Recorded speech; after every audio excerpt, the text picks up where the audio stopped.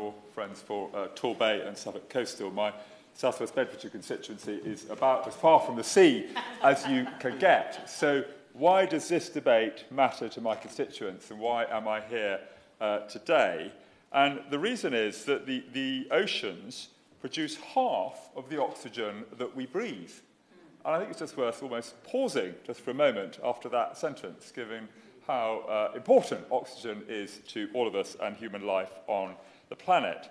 They are the world's largest carbon sink. They've already absorbed 30% of all our carbon dioxide and 90% of the excess heat caused by human activities. 3 billion people around the planet rely on the ocean for food and livelihoods. That is a huge number if you think of global economy and what would happen to those people if those oceans weren't able to carry on supplying that food and their livelihoods. So protecting the high seas from industrial overfishing and mining can lock away carbon whilst replenishing those all-important fish populations.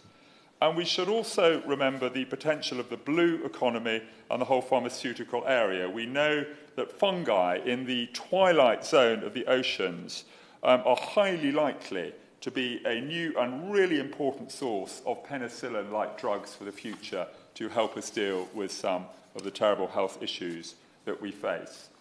So what is the problem that the Global Ocean Treaty is trying to solve?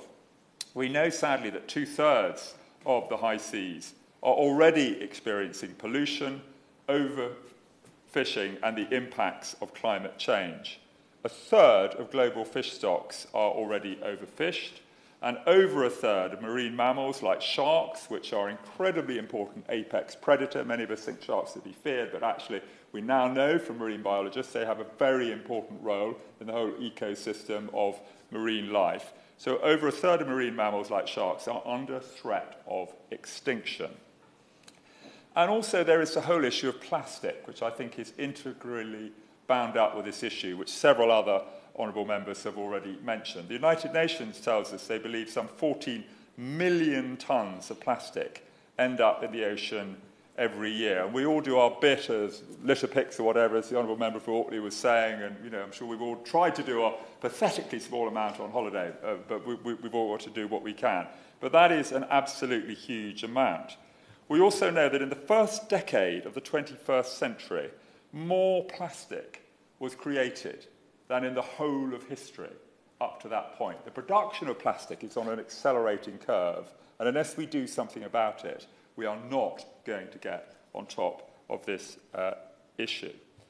1/4 of all fish sold in Californian fish markets have plastic in their gut, according to some recent studies. And there are 4 countries which dump more plastic in the sea than all other countries combined. China, Indonesia, Thailand, and Vietnam are those 4, with China being by far the worst. The Yangtze River pours more plastic into the ocean than any other river on the planet. And this cannot go on. And I say to our friends in those countries, with a degree of humility, because our own record has not been perfect in the past, that this is an issue they need to get on top of. So what needs to be done to address these really, really serious problems?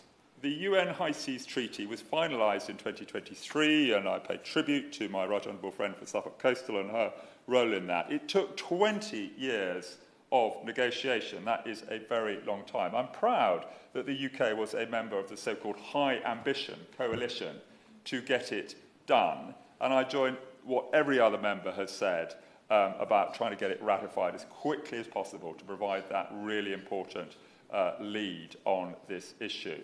The UK Blue Belt around UK overseas territories has protected an area of ocean larger than the size of India, and that is also to be welcomed as well. Around England, closer to home, we have 3 highly protected marine areas as well, which are very much to be welcomed. So we need to ratify this treaty as quickly as possible. We also need the closely related UN Global Plastics Treaty to be created and finalised by the end of 2024, and I'm pleased as well that the UK is also a member of the High Ambition Coalition to end plastic pollution, because these 2 issues are integrally connected.